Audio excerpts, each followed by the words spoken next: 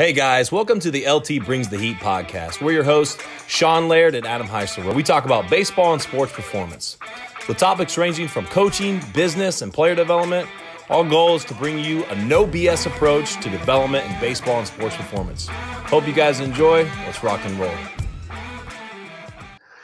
Hey guys, we've got a great episode today. We're going to talk about a current event situation with Fernando Tatis. Adam does a phenomenal job of breaking down some things and talking about some things because as soon as I found out, I texted Adam because I wanted to talk about it.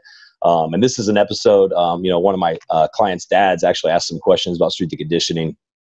Awesome guy, and their family's like family to me, and he made some great questions that we kind of jump in for, the strength training aspect of things, the importance of it, how it helps players, how it helps guys, as well as the nutrition part of things. So we're really excited about this episode for you guys. And Adam, is there anything else on here that really jumps out at you that's important for guys to hear? Yeah, guys, this is kind of the extra stuff that isn't just the meat and potatoes. So definitely dive in. Sean does a great job of explaining nutrition as well as strength and conditioning, kind of the myths behind the whole strength and conditioning side, as well as how much this is going to help us perform on the field and keep us on the field. Because that's the biggest thing, is the best ability is availability. So we'll cover that standpoint. We also, like Sean was saying, we hit on the Tatis Jr. standpoint pretty hard. So this is a fun episode. I think everybody's really going to enjoy this one. Absolutely. And one thing to add on at the end is, Adam, everybody's growth and everybody's road is different. We talk about it all the time. And Adam talks about him being a kind of maturing later and becoming the 6'5", 60 guy, and how important the weight room was for him. So there are certain people that are always, they're going to be those physical specimens, but there's going to be guys like Adam that, you want to be like those guys where you're constantly working.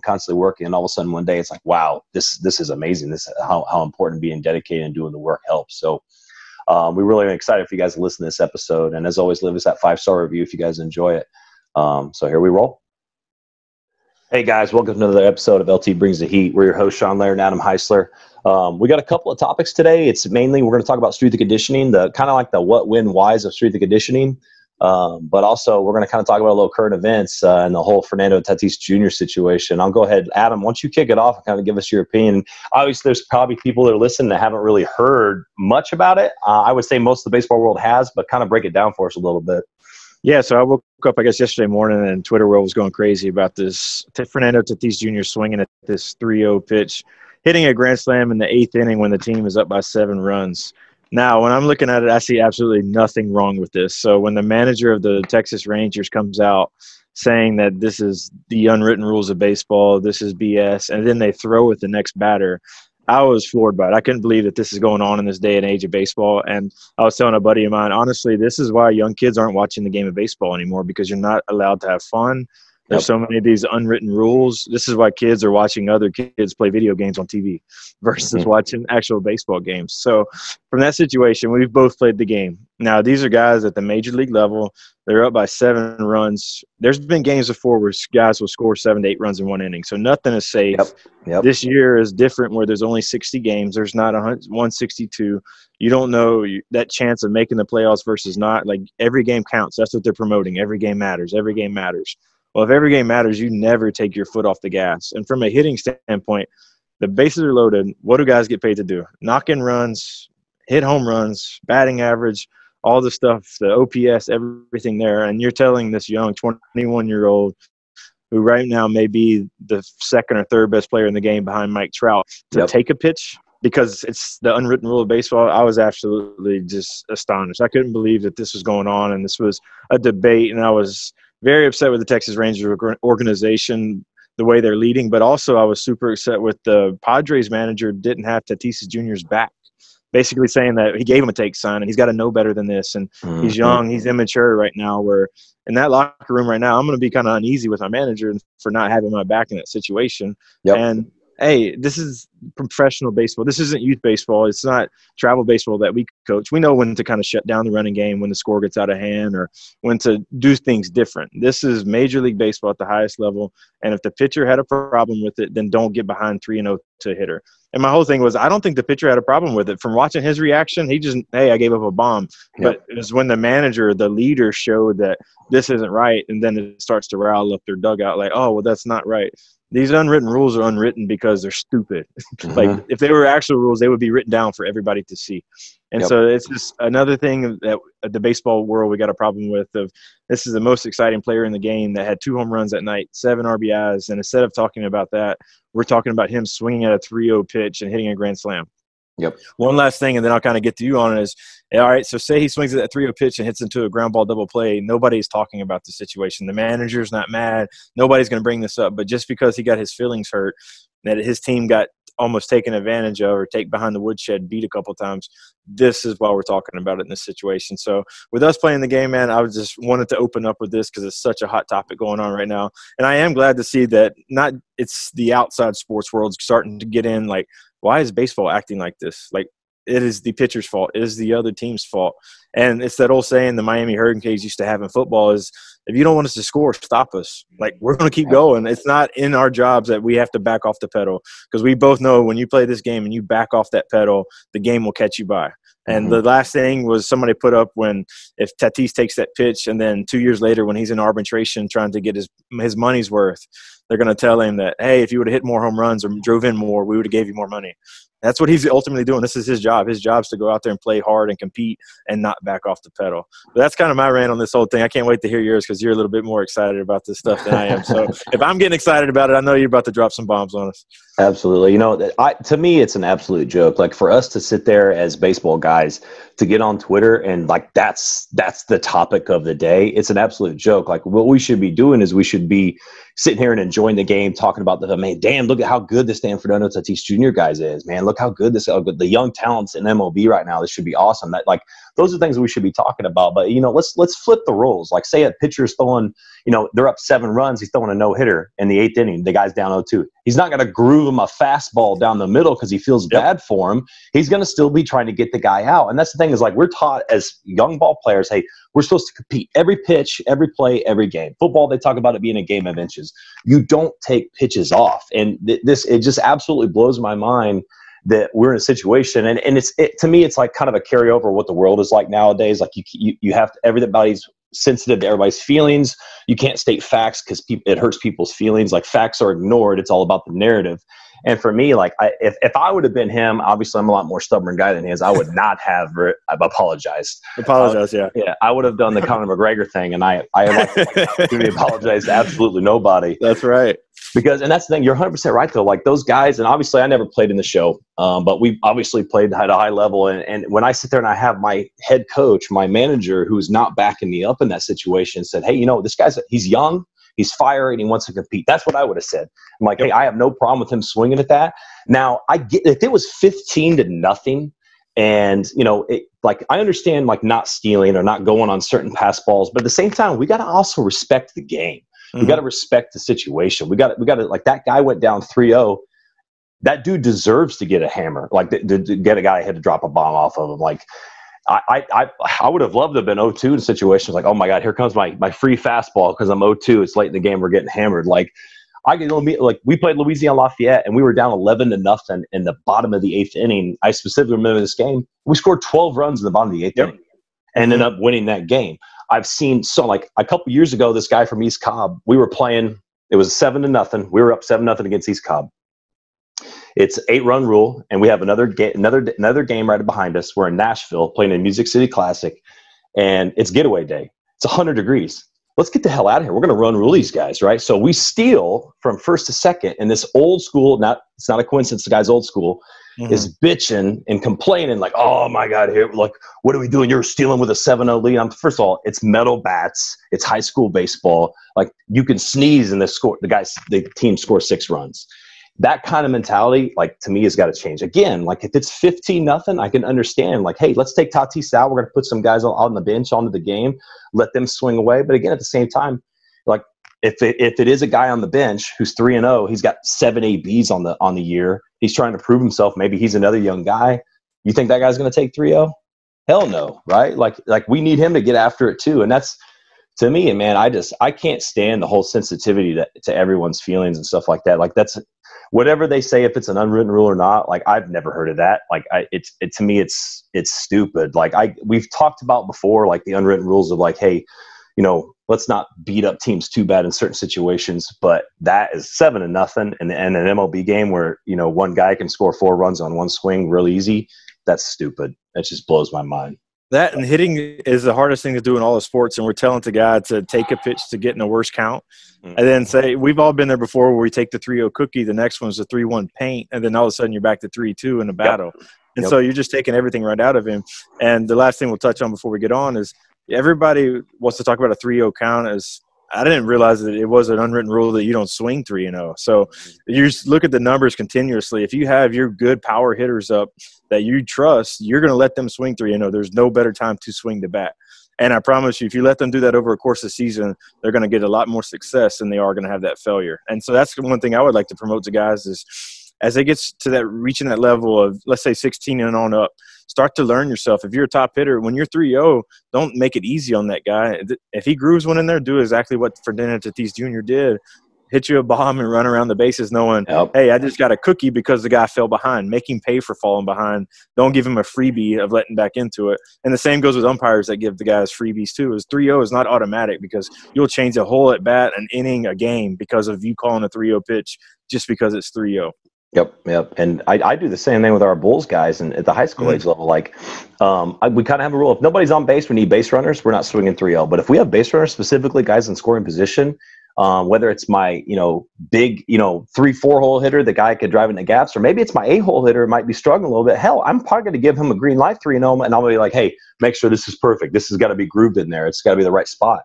Because we're teaching that at the youngest age levels. Nobody has a problem with that. Nobody's ever had a problem with that. And all of a sudden at the highest level, where it's the hardest game in the world, and they literally hitting, like sports science guys, they always talk about that's the hardest thing to do in all sports.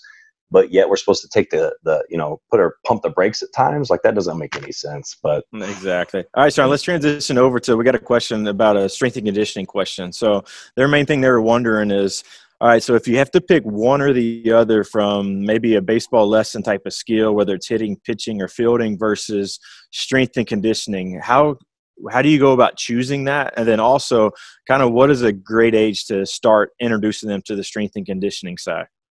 Yeah, so I love answering this question. I talk about it all the time. So first I'm going to talk about the myth busters, people thinking that kids lifting weights at a young age stunts their growth. And there's, to me, it's 2020 and it just blows my mind that people still think like that. And it's mainly moms a lot of times. No offense to mothers. They just want to do what's best for their kids. But it does not stunt your growth lifting at a young age. Like, I specifically started when I was 13, I believe. I'm 6'3", 240. So I'm fine. Like, I didn't stunt my growth when I started at a young age. But what I like to say is, specifically, I would say 12 to 13 is a good year. Like, I have a couple of guys that are 12 right now. One of the guys 11, another guy's 12 that's in my program right now. And, the confidence that it builds in the weight room, Arnold Schwarzenegger talks about it all the time. Like, everything you need to learn in life, you can learn in the weight room through the adversity, through the struggles, through, conquering certain things, their setbacks, all that stuff. And it's an absolute truth. And, there's a reason why football coaches stress the importance of strength and conditioning and the strength and conditioning coach, because that literally makes or breaks their program. And to me, it's like the best age to start is right around that 12 to 13 age range, sometimes 13 if they're a little behind. Now, you can honestly change that. And what I consider strength and conditioning for young kids, like, you can even start it as low as 6, 7 years old. And people are like, what, 6, 7 years old? And this is what I mean by 6, 7-year-old strength and conditioning. Running, jumping, climbing, pull-ups, all that stuff. Like, back in the day, I remember us doing chin holds in the weight room, sit-up tests when we were in second, third grade. I can remember doing that. Nowadays, it's a little bit changed. But, to me, like, I'm going to get my 4-year-old daughter into jiu-jitsu here this fall. And that's a form of strength and conditioning, wrestling around that strength that it's going to take to do that. There's so many aspects of things. So I would say the early age levels, like, get them as active as possible. Playgrounds are obviously important for that 2, 3, 4-year age range, but play multiple sports, wrestling, baseball, basketball, football. There's different strength and skills that are coordinated with that.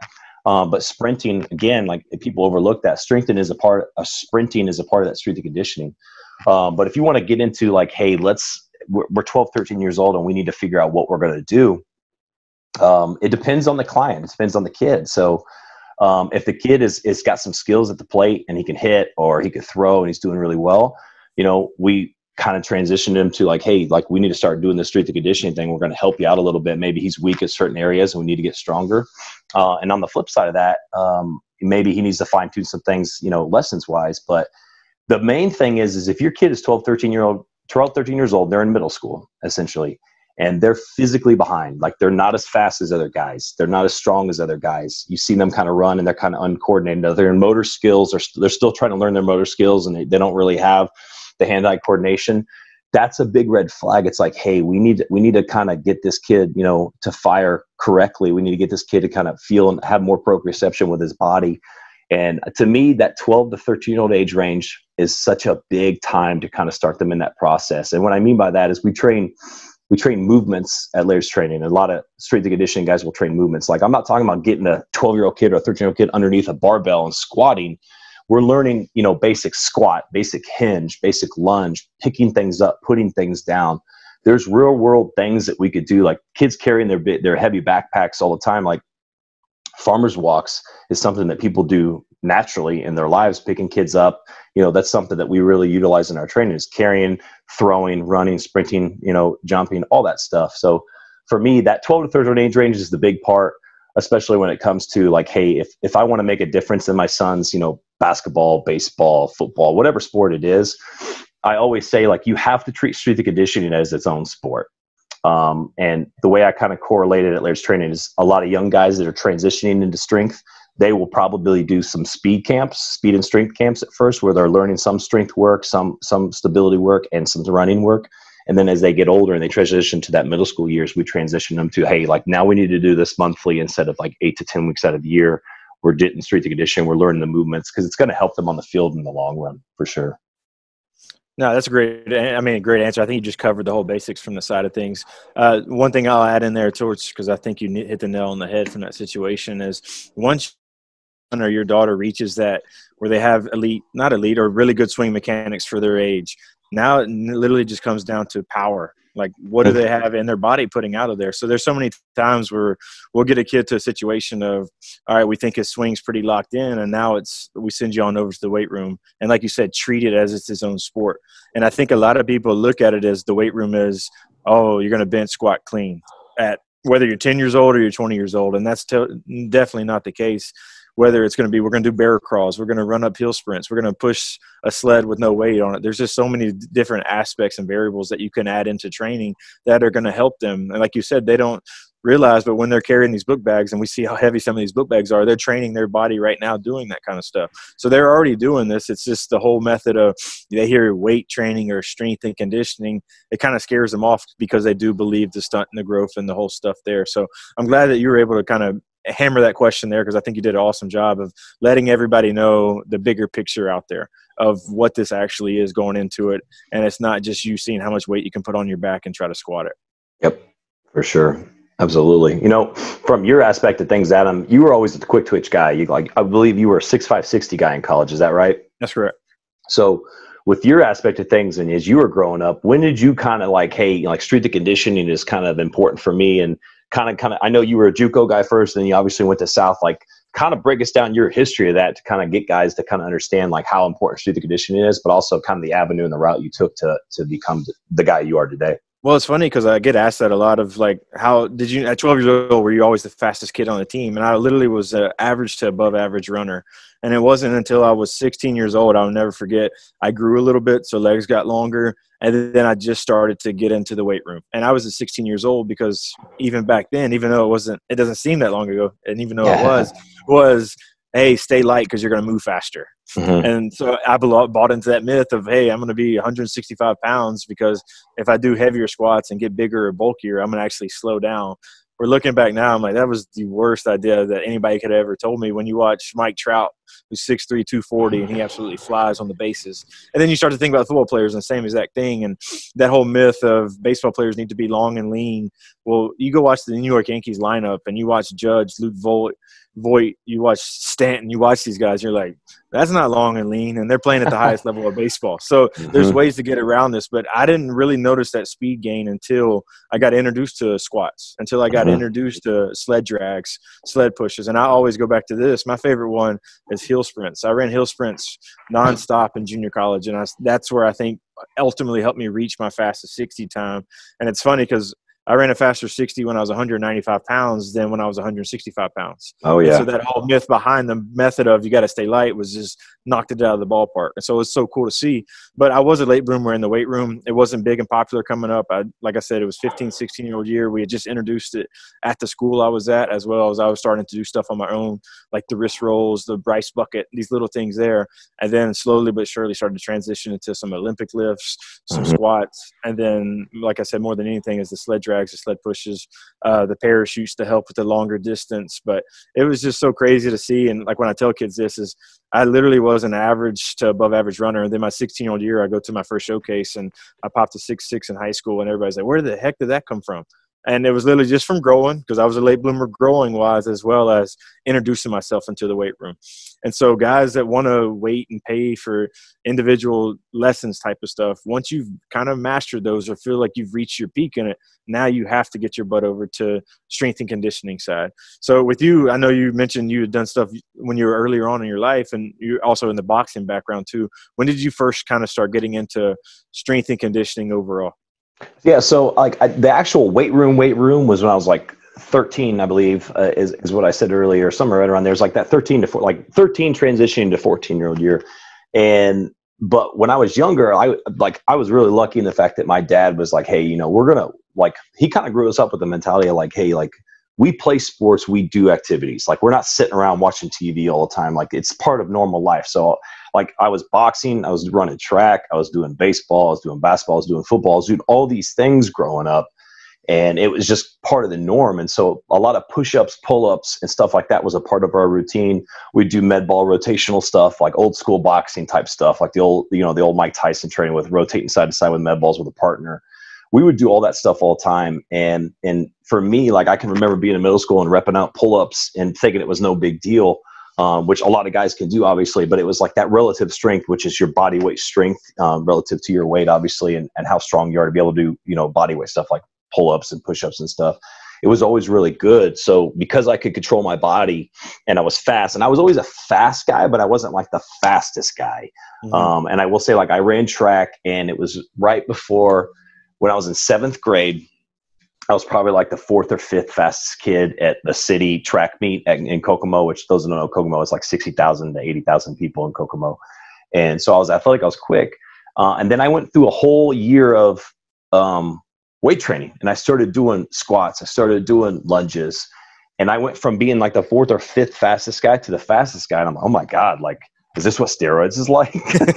And so I was like, this is amazing. And just, for me, and I'll kind of say this, and I'm not trying to brag about myself, because we're just using our experience when we're explaining these things. But like, I had a mentality that, like, if I'm going to do something, I'm going to do it. Like, I'm going to do it as everything I can. Like, I have kind of like this OCD borderline personality. If I do something, I got to be perfect at it. And so it was really amazing to me to kind of see how everything transferred from that aspect of things. Like, wow, like I'm faster, I'm stronger, I'm more athletic, all these things. It was really awesome. And for me, as I went to high school, I started doing the more deadlifts, the power cleans and stuff. And I'll kind of get into this a little bit, but I was power cleaning a lot, I was squatting a lot.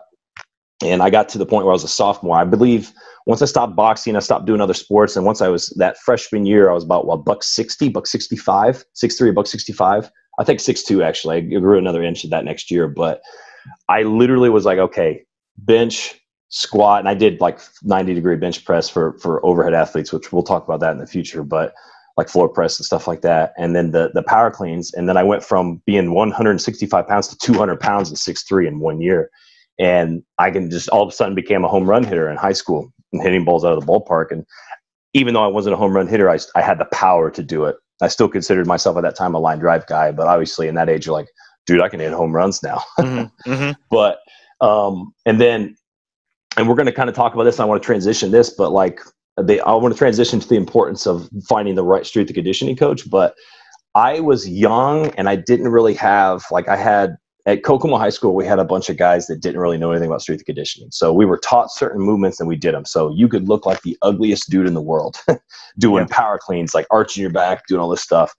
And so with my mentality, I thought more was better. So my senior year, I'm squatting 3 times a week. I'm power cleaning 3 times a week. When you're strong and athletic, that is a recipe for disaster. Now, I use the analogy like guys that throw hard have a higher risk for Tommy John. You put more stress on your arm, more stress on UCL, more stress on your flexors. Guys in the weight room that are stronger, they obviously have a higher risk of getting injured. Nobody's going to get injured, curling and doing 20-pound curls. And so I was in high school. I was doing power cleans 315, and I was squatting in the rack. I was doing it 3 times a week, and so my lower back was getting really bad. Did a spasm. I got a spasm in my back trying to show off in the weight room like an idiot. And I went and hit and BP, and I fractured my L4, L5, my S1, and my pars bones, and kind of bulged some disc and really jacked up some discs, which, long story short, it pretty much sent me out for 22 months. And at South Alabama, I had a bunch of issues and stuff. And I stopped lifting weights because I was just trying to get healthy. And now at the time, I thought that not lifting would help. It actually made things dramatically worse. And I should have been lifting the whole time. I just didn't know what to do. And so I did all this rehab, and I literally did nothing for me. And I started lifting weights again. And that's when my back started feeling better. And I found out mobility, the importance of like doing kind of yoga stuff to kind of help in my back. So anyways, long story short, like once I started lifting again in college too, like my last couple of years of college, like I really started getting back into it, and then my numbers started getting better. And it's not a coincidence that my numbers were always better when I was in the weight room.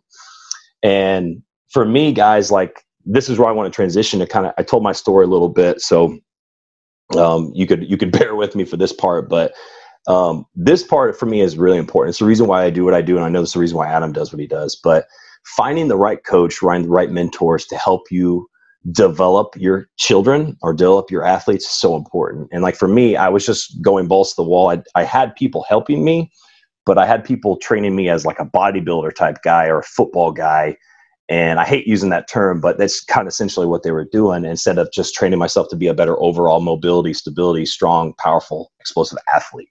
And so Adam, can you kind of touch on a little bit how important it is, you think, for guys to find the right type of coach and what that right type of coach looks like? Yeah, and I think the biggest thing is trust has to be the number one issue of trust. And you're, like we talked about last episode, is you're making an investment here. So be able to look at a track record, see what their method is behind the madness, and are they producing kids to get better? Are they, unfortunately, do they have a track record of injuring kids? If they have an injury track record, then you better run for the hills, because you're not looking to get in this. Every coach that has ever came on here is availability is the best ability. And I'm glad that you hit on the part of usually the strongest guys in the weight room are unfortunately going to have maybe the hamstring pulls come, the quad pulls, whatever it is, just because they're so powerful and explosive. It's just kind of the part of the nature. But what I wanted to talk about as well was when Lidblum came on here and said that maybe early on in his career, he was, hey, how much weight can I put on my back? And we've all been in that situation when we're young, we're 20, testosterone is going, we want to show off in the weight room, where now transitioning is, does that even help? That actually may hurt me in the long run of my knees, my ankles, my shins, whatever it is from that standpoint, as opposed to going to do this other exercise that may help. And it's basically doing the same exact thing instead. So I think what's very important is finding that coach that you trust, putting a plan together, being held accountable to that plan. And then also, if you're having an injury pop up, and this is what I kind of want to ask you after we finish this one, is can you explain the difference? Because I think the biggest thing is everybody, you're going to get sore. And I think when people start to get sore, number one, they're either scared of it and they don't like feeling like that, or they don't know the difference between being sore and being injured. And I think once you kind of evaluate, get over that I'm going to be soreness, all right, that's just part of the nature, versus, hey, I do have an injury. But like you said for yourself, is you had a back injury, whereas they probably just told you sit and rest. And I hate seeing this where guys are being prescribed, hey, rest for 4 to 6 weeks. Well, what is that doing for my body? It's not just healing on its own. I mean, it's going to do a little bit of healing, but there's got to be other stuff to speed this up. And with this generation, like you said, it's 2020 now. There's so much you can find to speed up the recovery process or speed up the injury, the rehab, coming back from injury. So do your research and find that coach that is, number one, really invested, has a great track record, that gets after it with you in the weight room. Don't find the coach that's on the cell phone while you're trying to work out and lift weights. Find somebody that's in this thing, blood, sweat, and tears with you. And one last thing I'm going to add on this is, everybody, if you watch Sean on ESPNU, the announcers raved about his size and his physique. I thought it was awesome because they were all over him about how well he looks because he's a strength coach. As if I'm going to invest money into a strength program, I just want my strength coach. He doesn't have to look like a Greek god, but he needs to show some accountability where he actually cares for himself, and he's not a big fat slob that's trying to tell my kid that he needs to do all this other stuff, because that's just not a good look from that standpoint. So can you kind of hit Sean to kind of carry over that, whatever you have to pick up there, but also just to kind of explain the difference between sore and injury? The difference between, you kind of broke up on me right there. The difference between being sore and being injured. Being sore and being injured. Yeah. So I will say this part aspect of things is guys, when they start getting in the weight room in the beginning, and we kind of touched on this earlier, like, if you're weak, you need to get bigger, faster, stronger. And I'll give you some examples of guys in my program, and Adam will give you some examples of why it helps and where they are now. But when it comes to starting, like, guys are scared and guys get nervous. And because I would say half of the public does not like lifting weights, maybe more than that. Maybe more. Yeah. Yeah. And it's probably 75%, but specifically, like we talked about a couple weeks ago, our evaluations with players at the end of summer, strength, stronger, more powerful is always a part of it. And a lot of times, like I heard this story from a dad that basically asked the coach after he gave that evaluation and said, well, is there anything else we can do? And so they're looking for an easier way out. They don't want to do that stuff. Like, people don't want to do the hard work. And I get it too. Like, people, like, everyone wants the easier out, but I'm going to tell you, anything worth in life, and every successful person will tell you this, it's going to be hard. You're going to have trials, tribulations. There are going to be times like, shit, man, I don't know if I could do this. And it's the nature of the beast. And you have to go through adversity and harden yourself up in order to become the person you are, or the person you want to be. So saying that, like, so guys will start training, and that mentality, that weakness comes in their heads, like, oh, I'm sore. And we all have that inner weak mentality. We all have that voice in our head that says, oh, I don't want to do this anymore. Is this even going to help? Why should I do this?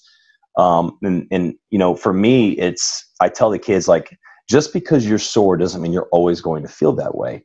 The more you get used to doing something, especially in the weight room, that shock phase, if you're just now starting to lift, you start getting sore, like, oh my God, am I always going to feel like this? No, you're not. Your body's going to adapt. Like, I'm going to tell you right now, I rarely ever get sore now lifting weights. I get sore a little bit sometimes, but I've done it for so long and I do it so consistently that I don't really get sore very often. And I can still go out, run, throw, hit, do stuff as a coach and also as with my kids.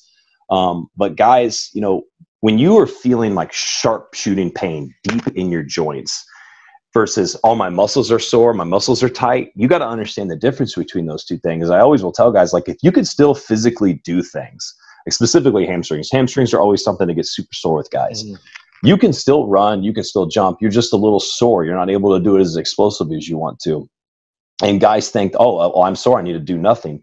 No, it's just like throwing. Like, and I use the analogy for strength and conditioning. Just because I'm sore doesn't mean I stop lifting. Just because I'm sore from throwing doesn't mean I stop doing my prehab, my band exercises, my throwing light, my flat grounds, all this stuff. Like, your body will adapt to whatever you put it through. Like, the body, God made our bodies to be able to adapt to such harsh environments. And it's not just our bodies, but our mental toughness as well. And there's so many guys that they get that soreness and they run away from it. But, one thing you got to expect is, as the guys that are listening to this, is when you do get that soreness, that's your body has some inflammation. You're growing. Like, your body is growing now. You're going to become stronger with that soreness. Like, if I do have soreness, or if I do feel a little sluggish, I'm like, well, this is good because I'm going to recover. I'm going to get stronger, and I'm going to be a better version of myself in the future, tomorrow or the next day.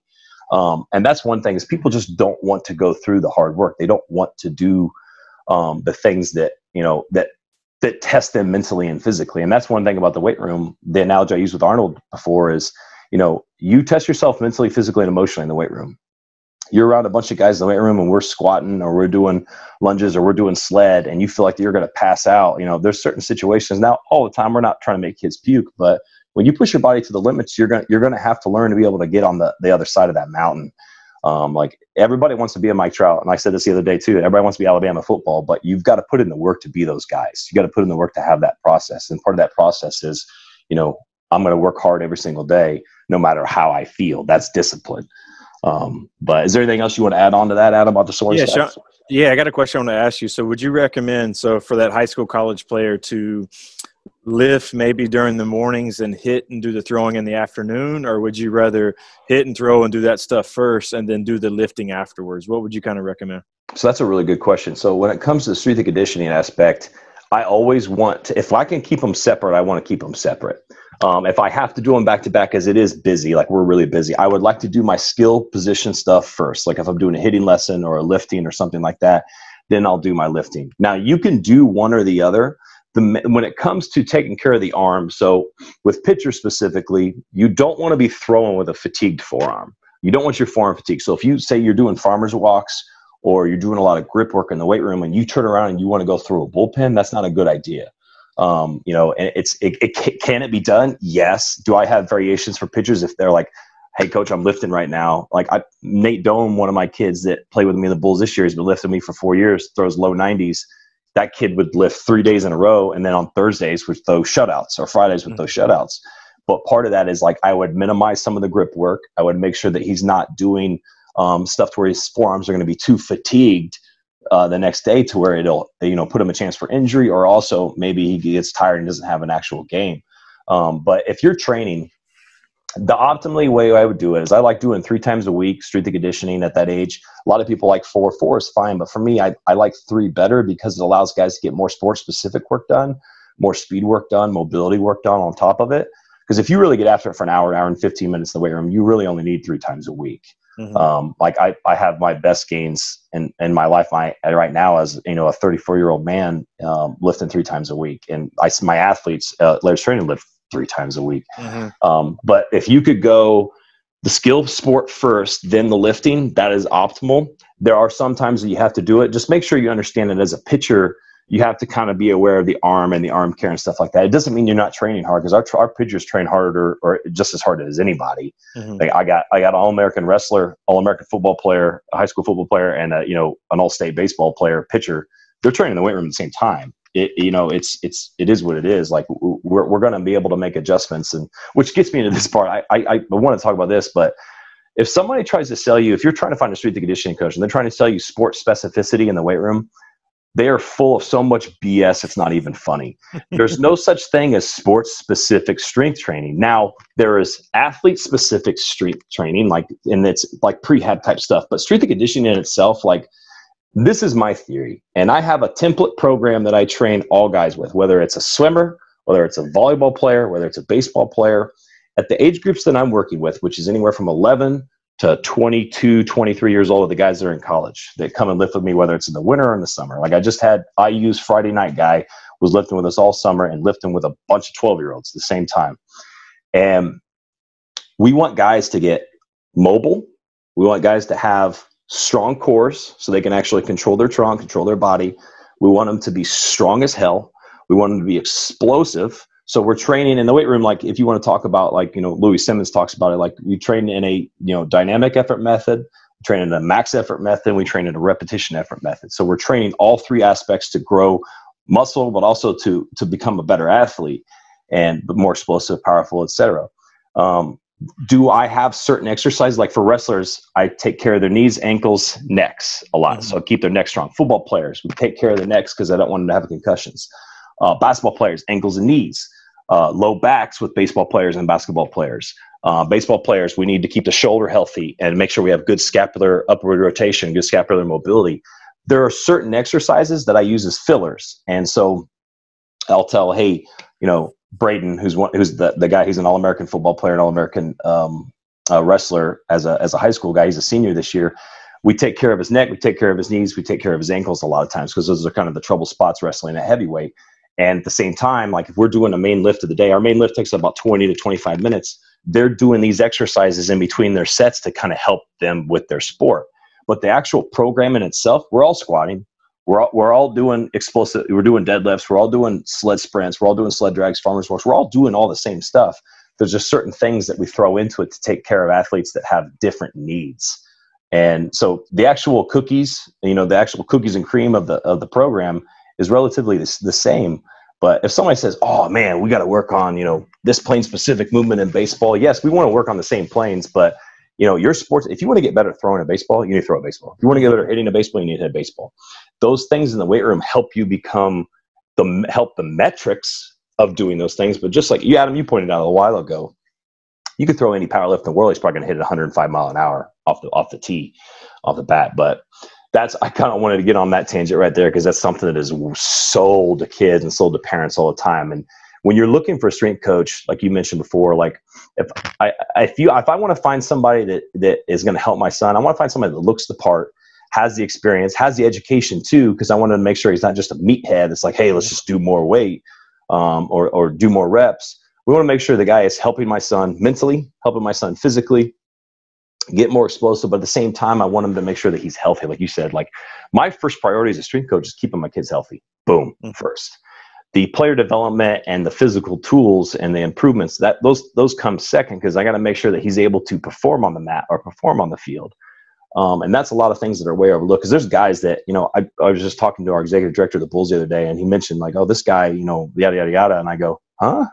Like there's certain people that look on the outside, outside looking in, you can look at people and think they have it together.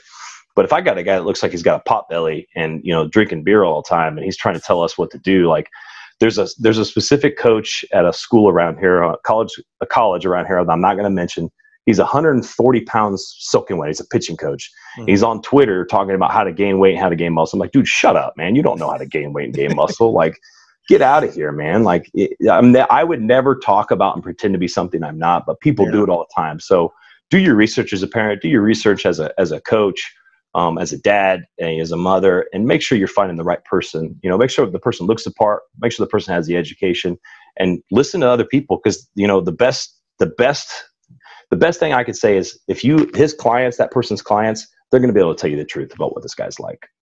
Yep.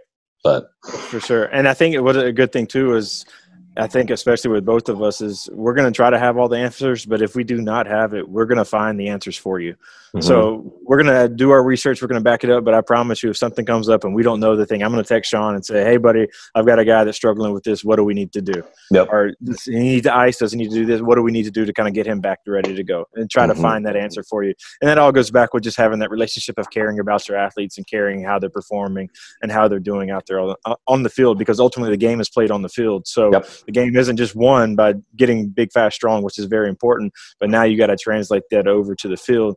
Going back to, you can have a power lifter that goes out there and hits the ball really hard, but he doesn't have the hand-eye coordination to put it together during a live game situation. So that's a big part of it too. Yep. Adam, you got any examples of guys that have kind of gone through your fitness program and your training program at Heisler Heat and kind of situations? I know you use yourself as an example, which I think is a phenomenal example, because it gives guys that are behind the eight ball a little bit like, hey, once I get a little older, things are going to kind of mature and things are going to work out. But kind of break us down a little bit from your aspect of things on the Heisler Heat side. Yeah, so kind of even bracing it back to me is, I personally look back now and I think baseball, we're kind of a soft sport. And I was one of the soft guys that I didn't like getting sore. That's why I didn't like working out when I was 15 or 16 years old, because I didn't like feeling like that. Whereas now you're seeing you have to have that stuff if you want to play at the high levels.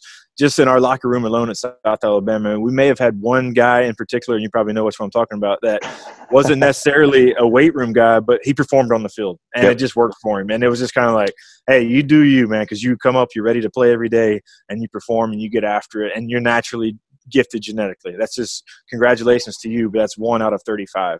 And so I think a lot of kids want to think in their own head that I don't have to do the extra stuff. Like I'm pretty talented already, or I'm athletic. I can get away with not lifting, because you will get exposed at each level that you continue to go up. And one of the cool things here at the Heat that we did with, I would say, is we're going on year 2, or he's a junior in college now. So there was 2 college, or they just finished up their high school season. It was when we first opened, because we opened 3 years ago. They came in wanting to enhance their swing as well as get in on a strength and conditioning program, because they came in and said, I asked basically the first day, hey, what are you doing now? It was the basic high school stuff of squat, bench, clean. They go to the local gym. They do bicep curls, tricep, work out like a bodybuilder. And so automatically it was, we're changing that because you need better movements, because baseball is all about moving. You're getting stiff. You're looking like a bodybuilder. That's not going to play at that next level. So we want to pack on the mass, but it needs to be explosive. And it needs to be, how fast can I move this type of weight? And so we instantly changed out their kind of bodybuilding form to deadlifts, to box jumps, to lunges, to sled pushes, to sprints, to jump sprints, side sprints, laying down sprint, whatever it is, just to kind of get them ready, get that body ready for what they're about to go through at that college level.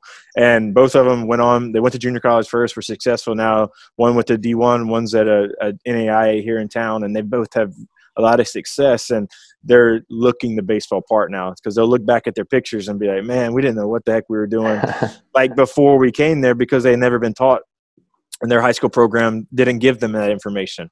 Is it their fault? No, it's not. It's just kind of the situation they were in. But even that was kids that had already graduated high school, going to that college level, looking for more. And so with that starting, it kind of passed the generation down to where now we're having 12 and 13-year-olds get in here and start to learn how to move. Even with our program we had with the Florida Baseball Ranch, it was a throwing program, but they worked out every day. It wasn't just you throw all the time. And I think that was a big thing that they were trying to understand was you're going to do these certain movements. You have a power day, you have a speed day, you have a strength day. Everything's going to be planned for you and organized for you. Now you've got to show up and do the work. It's not just you come in here long toss, expect your arm to continue to get stronger. And we saw that not only did their strength improve, their athletic ability improve, they're running faster, they're hitting harder. And did we necessarily focus on that stuff? No. It just was kind of putting their body into the position of moving fast, being in control of their body, moving the right way. And that was a big part that kind of helped them realize, like, there's more to the picture here than just being good on the baseball field, like how these two go together. And I think that all goes back to the correlation. And I'll say it all the time is, like, you can't be soft in this game of baseball. And for a while we were soft. Our pitchers, all they would do is run poles. They would throw and run poles. That was their whole thing. Now, I know we've mentioned on the podcast before, is you have your pitchers sprinting the day after they pitch, the next day, whatever it is. Like, you're going to have a totally opposite of, hey, go run for 20 minutes, get the lactic acid out, and there's that. Well, that running is nothing like you're going to perform from a pitching standpoint of being explosive movements. And it's just kind of just like anything in life, things are starting to change. The more the information is out there, the better this stuff is getting. And the last example I use, and it's not from here, is I was reading the other day about Alabama's football. We brought them up before. This year they got a new strength coach that came from IU, actually. They got their strength staff that came down here now, and their players are raving about how much better they're feeling. And they're on the field. One thing that I think Saban has talked about the last 2 or 3 years with Cochran, the guy that jumped up and down and yelled a lot, was he successful? Yes, but towards the end of the career, there's a lot more ankle injuries, foot injuries, these lower body injuries that were just starting to happen. And so Saban, on his part, went out and said, I'm going to find the kind of next generation of guys, brought those guys in, and they are having great reviews about how they're correlating all to this to get them on the field and help them be their best player on the field. And that's ultimately what it's going to come down to. And that's what our goals are as a strength coach or as a baseball coach in general. And going back to it, we filled out our evaluations for the Knights players, and literally everyone but maybe 1 or 2 was strength. That's just the nature of the game. It's going to be, you've got to get stronger. You've got to get faster. You got to throw harder. You've got to move better. You've got to swing faster. Like, there's just so much that goes into it. And it all starts going back to the correlation of strength and explosiveness right there. Yeah, and people don't want to hear that stuff. They don't want to hear that they need to get stronger, and it's something that parents fight it. Not all parents, obviously. I wouldn't have a job if parents fought it. But you really hit the nail on the head earlier too. Like, a lot of high schools, they just do squat, bench, clean. And I always will say to my clients, like, I wouldn't have a job if all high schools gave the kids everything they needed to get out of it. And it's nothing against those coaches. Like, there's a coach here in town, football coach here in town, who I'm friends with. I think he's a really great guy. And I train a lot of their guys. And what I want to do, and I'm doing my strength and conditioning, is I want to, be supplemental to what they do. I want to help them what they do. I want to make sure I'm doing the things that they're not able to do. Because most classes, you probably have 30 to 35 minutes to lift in high school in those classes. Some of the guys on block schedule might have almost 45 minutes to 55 minutes. But there's so many things that are missed. Like, guys aren't warming up. Guys aren't working on the little muscles to take care of the big muscles. There's so many things that people overlook, because it's like, okay, like, as football coaches or guys, I say football coaches because most of the time those are the guys who run in the high school weight rooms. It's like, I need to develop guys. I only have 40 minutes. Let's develop these guys. So they kind of neglect the mobility stuff. Like you're talking about ankles, knees, hips, shoulders, back. And then they neglect a lot of the unilateral work, the speed work. It's all about, let's get stronger. But you have to have, it's a balance scale. You got to have a little bit of both. You got to have, a maximum, you got to increase muscle mass, but at the same time, stay limber. The right programs help guys do all of those things. And so that's one thing, like, people always ask, well, hey, do I really need to do this if I'm doing classes? Oh, well, hell yeah, absolutely. It helps you in a lot of things. That's the thing, is like, if a guy's coming to me and say, hey coach, I squatted, 5 sets of 6 today and I'm dead. We're not going to do a squat if I have that on the program. We're going to do something different. We do alternative or, regression or progression exercises all the time for athletes. And that's something, again, as a strength coach, like we talked about before, there is a template to train guys, but we do have things that we substitute and change for certain guys based on what their needs are. And that's not sports specific, just FYI. And Sean, let me go ahead and tee you up, Q, because I want you to kind of harp on nutrition side of this, because we've done so much talk about the strength in the weight room side, but can you kind of elaborate on how important it is to feed the engine? And one analogy I like to use is, if you got that Lamborghini, you're not putting regular unleaded gas into that bad boy. Yep. You've got to feed it the right stuff. And with you having a nutritionist license, can you kind of elaborate and talk about, you're going to prescribe them with this information of what to eat, how much to eat, weigh your stuff, but you can't physically track everybody down and make them do this, and how they have to hold themselves accountable when they commit to this? Absolutely, yeah. So I'm precision nutrition certified. John Berardi is the guy that kind of started that stuff. And I actually, in college, I had exercise science and sports nutrition courses a lot, and especially when I was getting my master's. And so I wanted to make sure that when I was doing this, not only am I helping the kids physically, mentally, but I also want to make sure they're putting the right things in their bodies, make sure I find the foundation of that. Because I really was like, hey, let's eat more, eat big to get big, which is important, and you need to do that. So that's 100% a fact. But we also want to make sure we're putting the right fuel in our bodies. Like you said, like we got to treat our body like a Lamborghini. We got to put that premium gas in there, man. We got to let it roll. So I always will start with kids, and every single skinny kid, and I'll tell this right now, every single skinny kid says, oh, I eat so much food. Mm-hmm. I've never met a skinny kid that says that's actually eating enough. Like, it doesn't happen. And so I'll start with this is, you look at what you eat. Most of the time, kids eat very light at breakfast, if at all. They have a decent lunch, and then they have a huge, giant dinner. So that's probably about 2,500 to 3,000 calories. If you're trying to make gains, you need to be anywhere between that 4,000 to 6,000 calorie range. And you're like, what, 6,000 calories? Some guys need that. Some guys only need 4,000. Like I myself, I probably consume 4,500 to 5,000 calories a day to just maintain what I have.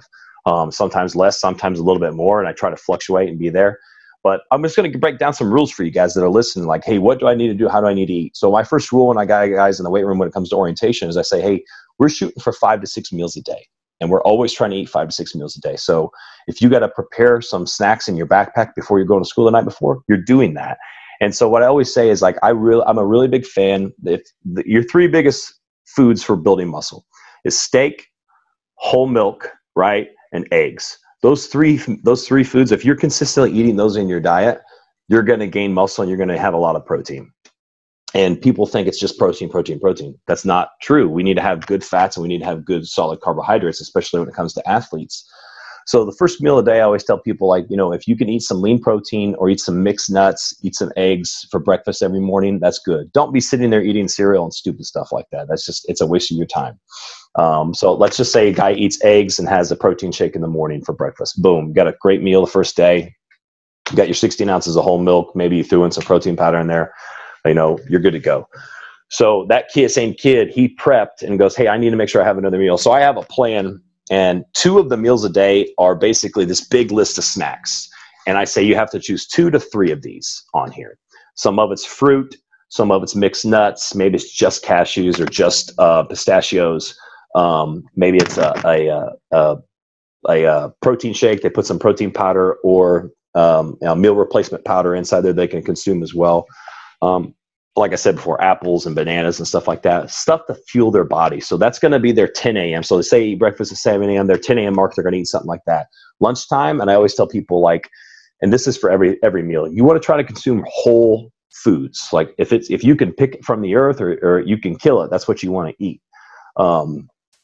And so, like, don't eat fries. Like, it's okay to have fries and stuff like that every now and then, but the potato chips, but it has to be on rarities. But the problem is today's age and athletes that are running around and families that are running around and don't eat dinner all the time together, they're eating potato chips, ding dongs, Twinkies, and crap like that. Yeah, and we don't want to fuel our body with that. Now, I'll get into that in a minute about certain times to have simple sugars, but and so for lunch, I say, hey, get 2 chicken sandwiches for lunch. Don't get chicken sandwich. Don't get a chicken sandwich and fries. Right. Get a grilled chicken sandwich and get a hamburger. Boom. You know what I mean? You're getting some carbs, you're getting some protein, you're getting some fats, and you're drinking your whole milk with it, or regular milk or whatever. Like, I was lactose intolerant, so I never drank milk, but I would drink a lot of water and stuff like that. And then you got your second meal, which is your 2 snacks that we talked about before. Those options: peanut butter sandwiches, peanut butter jelly sandwiches, peanut butter honey. There's so many things that you can add in little sandwiches and pack those. So that would be 1, 2, 3, 4. So that's 4 meals. Boom, just like that. And then you got your dinner, which this is where you need to consume a lot of carbohydrates, a lot of protein, and you can consume some fats as well right here. And so guys that train with me, we talk about peri-workout nutrition, like your pre-workout, your during, and your post. So guys that are hard gainers, those skinny guys, I will always tell them like, hey, what you need to do before you come in is I want you to make sure you eat 60 to 90 minutes before you come in. I tell them you can use protein shakes if you like. The college guys, I do a protein shake before and after. But the young guys, we tell them like, get some fruit, get some quality foods inside you about 60 to 90 minutes before you lift. And if it's a couple hours before you lift, no big deal. It's just the nature of the beast. But during your workout, you're going to consume a Gatorade. So they're going to get some simple sugars during the workout to kind of help fuel them, keep them hydrated and stuff like that. Sometimes we use it for post-workout. Again, I'm throwing a bunch of stuff at people listening right now. So it's a bunch of different things.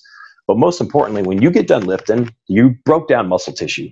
So you need to make sure that you're getting some food in you immediately after. Now, if you're eating dinner right after, and I'll stress this right now, like you don't need protein shakes. Like you don't need supplements.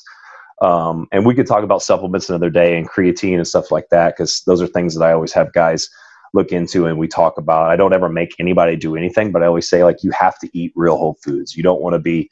So a lot of people say shakes are for fakes. So if you're getting all of your protein from protein shakes, you're setting yourself behind the bar. It's not gonna work out. You need to be eating steak. You need to be eating chicken. You need to be eating fish. Lean meats is what you want. I'm a big advocate of lean red meat, especially with all the new studies right now. They used to think of that as the devil, but obviously new studies right now are showing people are a lot healthier doing that, especially with how popular the carnivore diet right now. But so post-workout, sorry to get back at that again. So I like doing a post-workout insulin spike. So if guys want to consume a 32-ounce Gatorade with all those sugars, and maybe they have their creatine with it, they pound that, and then they have their 2 scoops of protein with it. So they're getting their 75 grams of carbs. They're getting their 40 to 50 grams of protein immediately post-workout. So, that insulin spike is going to send that creatine to the muscle cells. It's going to help that protein, get into the system, basically get you recovered. The glutamine that's in the protein, all those things. And then after that, they'll eat dinner. And then the guys that are hard gainers, again, they will have a nighttime shake. And sometimes this is just whole milk, peanut butter, oats, yams, like stuff like that. We're putting real food in a blender. You don't need to waste money on a mass gainer. You don't even need protein powder if you mix it right, put bananas, put fruit in there. Now, some guys use protein powder just for the flavor. But that's kind of like how I run through and teach guys a little bit of nutrition. Obviously, it's a little bit more detailed than that. But you're looking at 5 to 6 meals a day. Now, the goal with us, if guys lift with me, we're thinking about increasing a good 1 pound of lean mass a week. We had a Purdue pitcher come in a couple winters ago, and he had 6 weeks. Goes, Coach, I need to gain 10 pounds. All right, dude, let's do it. You got to follow me to a T. So he ended up gaining almost 10, 11 pounds and did a bod test at Purdue University, and 9 to 10 of that 11 pounds was muscle. So he only gained 1 pound of fat, and he was following the stuff that I literally just outlined. And so there's people like, I don't want to eat that much. I have a hard time. I just don't need to do it. This is what you do. You set an alarm on your phone for every 2.5 hours or 3 hours. Whether you're hungry or not, you're eating, period. Like you have to eat. And if you write down a list of things that you can have as options for breakfast, lunch, dinner, snacks, and you just stick to that list, good things are going to happen. But again, like if you want to gain mass and you're not lifting weights and you're eating all that food, it's going to be fat you're gaining. So obviously, like guys are like, oh, maybe I can get this mass without doing all the hard work in the weight room. Well, yeah, you're going to gain a lot of fat if you're gaining muscle, gaining weight, like quality weight, lean mass versus, losing fat. Like it's all calories in versus calories out. We routinely put on 20 to 25 to 30 pounds of lean mass on guys in off seasons over the course of 1 calendar year. Like I got a kid who's in Louisville. He's a pitcher, Jack Perkins. This is like 3 or 4 years ago. He was already a physical guy. Like he was athletic, strong, powerful, but he needed another 25, 30 pounds, and he put on 25, 30 pounds in one off season. There's so many examples I can use for guys like that. And it's not just for their training. There's a lot of people that do what I do and do what Adam does that can give the same type of examples. We don't have any secret formulas. It's just teaching the right things, doing the right things. And those kids have to have the discipline to do it day in and day out. But that's the kind of the nutrition part that I wanted to kind of touch on too. And I'm glad you asked that question, Adam. Is there anything else you want to jump in and add on to that part? No, I think you nailed everything right there. I think it's just people look past. So now they're getting into they lift the weights. So that's the next step. But now there's another step. It's the nutrition, also the hydration, also the Yep. sleeping. And that's another thing that just gets overlooked. And that's why we talk about all the time is this game will separate those ones that want it versus the ones that don't. As simple as setting your phone to remind you to eat. It sounds simple, but people don't want to do it. Mm-hmm. People don't want to sleep the 8 to 10 hours a night. They want to stay on their phones and text. People don't want to drink waters. I have guys come here all the time that goes, I just don't like water. Well, sorry, you're going to drink it. You're going to have to drink it. You got to stay hydrated for your muscles. Going back to that's what's going to help you be on the field. One big thing I wish that we could kind of get out to all of us, all the guys, is we both are in the travel ball world, is don't show up before the game eating whatever from McDonald's for breakfast, right in the dugout before you're about to play a game. Like, that stuff matters. It's such a big part of this. And I sucked at it. I wish there was something I wish I would have done whenever I was playing to kind of help fuel myself and realize how important that was, and actually dive into it and do research on it, because I think it would help us healthier on the field, better performance, higher energy, and not having to always resort to, hey, I need to take this pre-workout to get ready to do this workout or to play this game. And it was kind of already in there.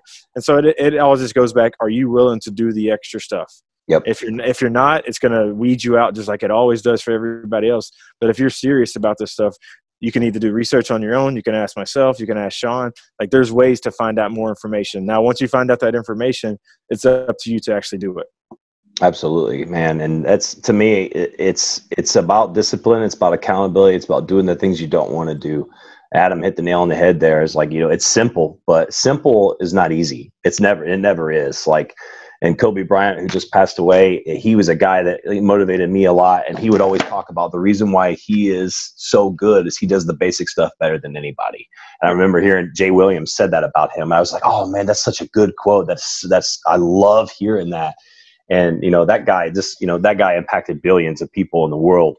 And that was his mentality toward things. I'm going to do the basic things better than anybody. And, eating, nutrition, training, all that stuff is basic. It's simple, but it's not simple at the same time. Exactly. But absolutely. Well, this is a great episode. I'm really excited for guys to be able to listen to this. Is there anything else you want to add on before we head out? No, we're all good to go. Keep swinging on 3-0 and keep hitting dingers, boys. That's right. 3-0 bombs. Let's roll. All right, guys. Make sure if you guys like this episode, give us that 5-star review. And until next time, guys, we'll see you later.